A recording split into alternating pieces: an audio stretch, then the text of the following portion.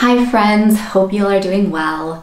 Today's video is going to be all about jackets and coats for fall and winter 2023.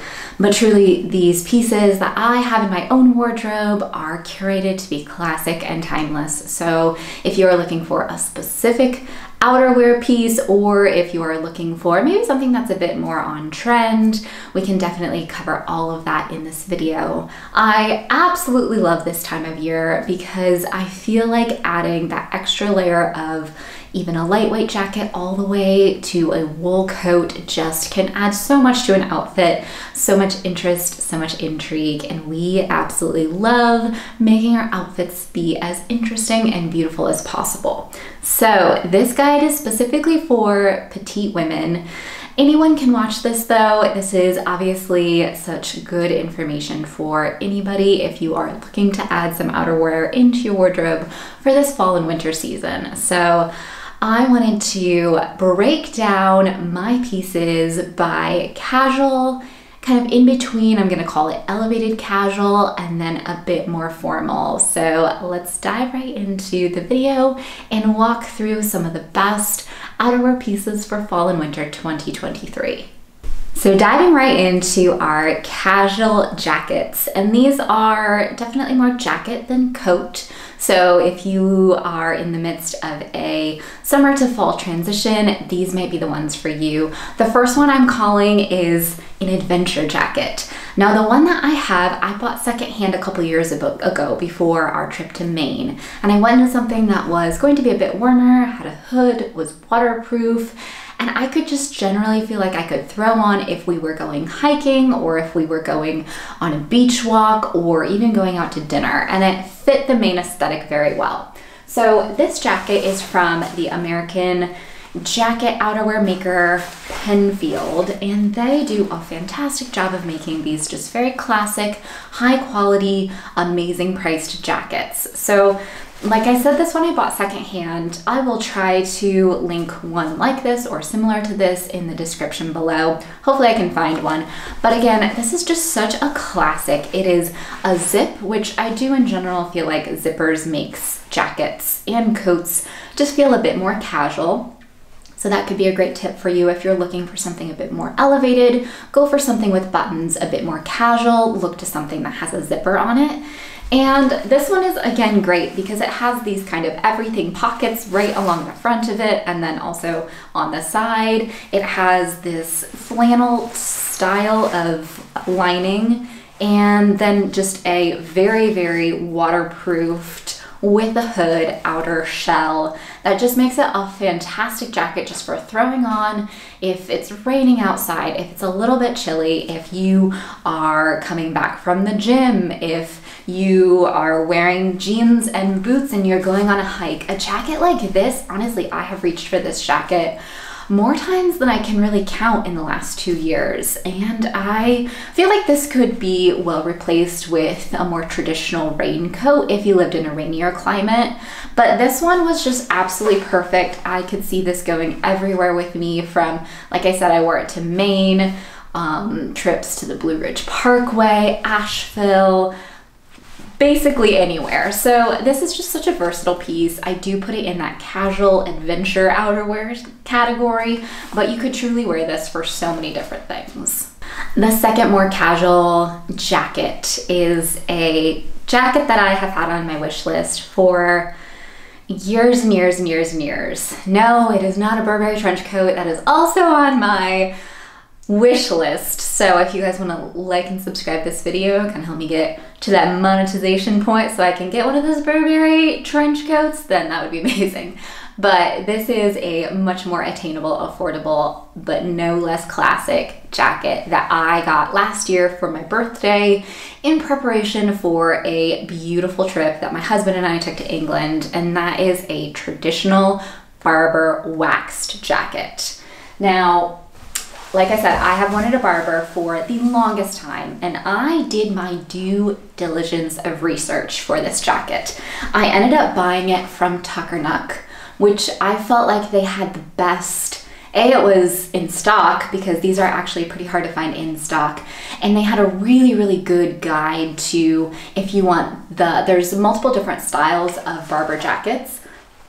If you're unfamiliar with the brand, it is a supremely classic British outerwear jacket company. They also make lots of different styles, but this is one of their most classics. This is the, oh, I'm gonna get this wrong. There is the Bledel and the Bedell. I think I butchered that. I will link all of the details about this down in the description box below, including potentially a pronunciation guide, but this is probably the most iconic jacket in all of jacket history. It can be unisex, but they do make a bit more of a fitted one, particularly for women. This is just a bit more the oversized one. And when I tell you that I wore this all around England and then all around the place that I live here in the South, because this is just the most versatile piece of clothing I think I have in my wardrobe. As a petite, this is honestly still a really good fit for me.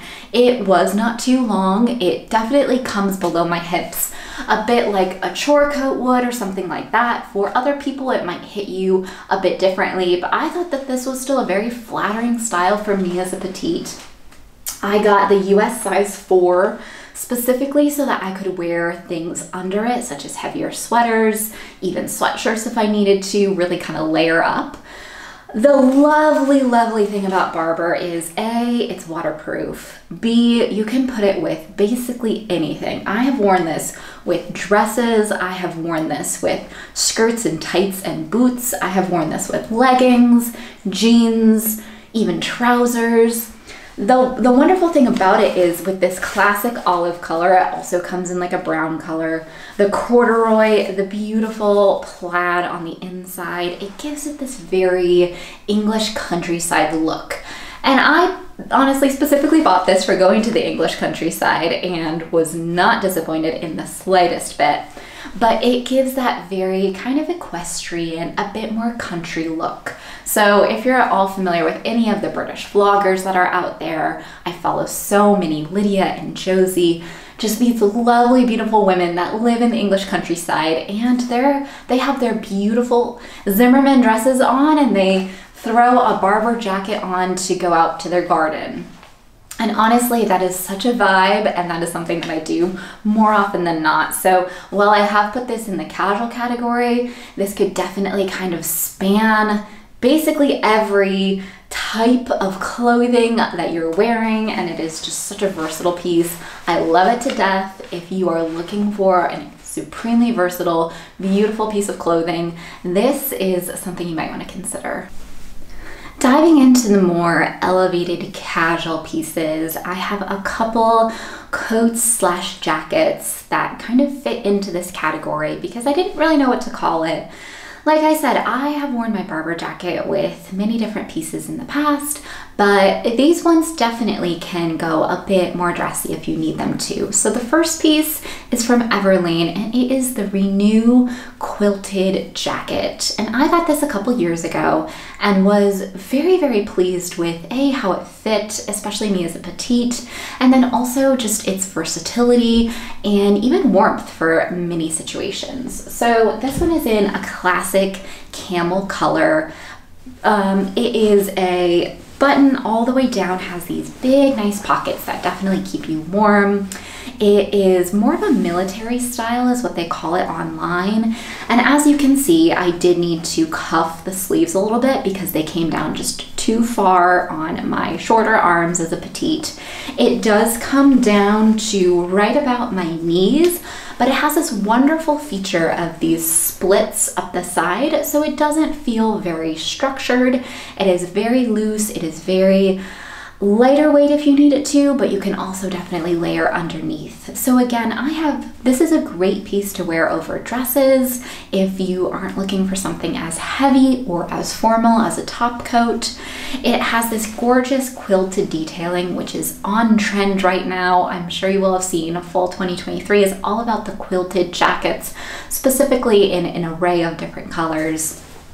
Everlane right now is doing this particular coat in a few different lengths with also some updated colors for fall and winter 2023. So they have a beautiful olive color, light pink, a lighter camel color, a black even. So if you're looking for a coat like this that you can throw on and use it as just a bit of a wear with everything type of jacket that's a little bit warmer, then you can definitely find this on Everlane right now for a really, really good price. I will link it down below in the description. I got a size small, but it definitely fits oversized. So size down if you want it a bit more fitted, size up if you want it to be able to go over basically anything you have underneath. And the second piece in this elevated classics collection, elevated casual collection rather, is an iconic trench coat. Now, I spent a while this past spring looking for a reasonably priced petite friendly trench coat, and it took me a while, but I actually found this on Amazon. I got it specifically for a trip to New York City and then have been honestly wearing it through all the transition months and just pulled it out to wear it again as the weather starts to turn. There is nothing more iconic and classic in my opinion than a trench coat, and I loved this one from Amazon because A, it fit me as a petite person. A lot of the trench coats right now, I will say, are very oversized, very long, and I did not want a trench coat that hit me mid-calf. I wanted something that hit me around the knee area but wasn't $300 or $3,000. So I found this one as a really great option. It has held up really, really well. I've washed it several times and it comes out beautifully from the wash.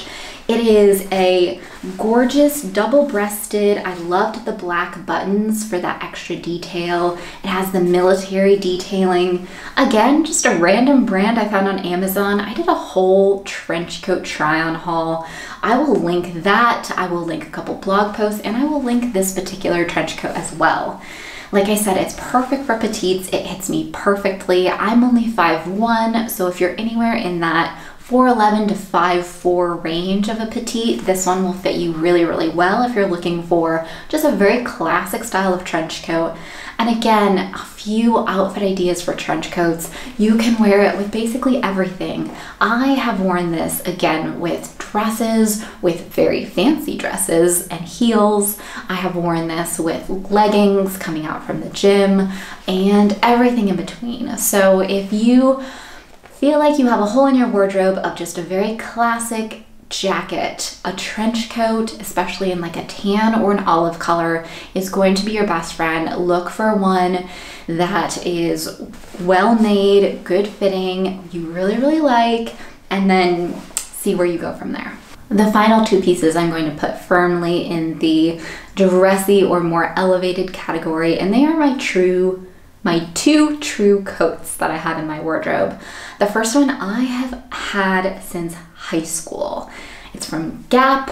It is a classic navy blue car coat, and I absolutely love this thing. I am so glad that I have not yet gotten rid of this coat because it is a super classic, very well made, beautiful style. Obviously, I will do my best to find very similar in both price point and style of this exact coat, but because I bought this about 15, 16 years ago, I'm not gonna find the exact same one. But let's break this down and see why I love it so much. A car coat is just a really beautiful style of coat that's not quite a top coat or an overcoat, but it has its style all on its own. This one has this gorgeous sweet Peter Pan detailing, 4 buttons, great top pockets right here that then also have that little like sneaky side pocket if your hands are really cold.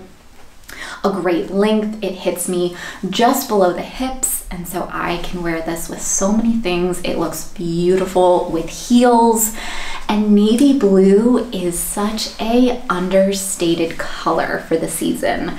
I feel like we are seeing so much of the navy blue and the burnt orange together that I think pairing this coat with burnt orange trousers, a pair of heeled boots would be absolutely beautiful, kind of taking it back to that 70s, 80s color palette a little bit while still being updated.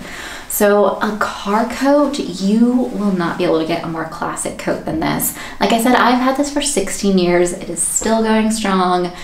Look for pieces that are well made. This one from Gap of 16 years ago had pieces that were very, very well made. So look for something similar on J.Crew or Made Well in that price point. Again, I will link options in the description below. But I absolutely love this coat and I'm so glad I have not gotten rid of it yet. And then the final coat that I have in my wardrobe is a very classic all winter long top coat that I got before a trip to New York City in 2018, I believe. So I've had this one in my wardrobe for a while as well, but there are so many similar styles to this that we will have no problem linking them in the description below. But this one is from J.Crew specifically, and it is so beautifully made. It has held up so well these past many years now that I've had it. It washes well.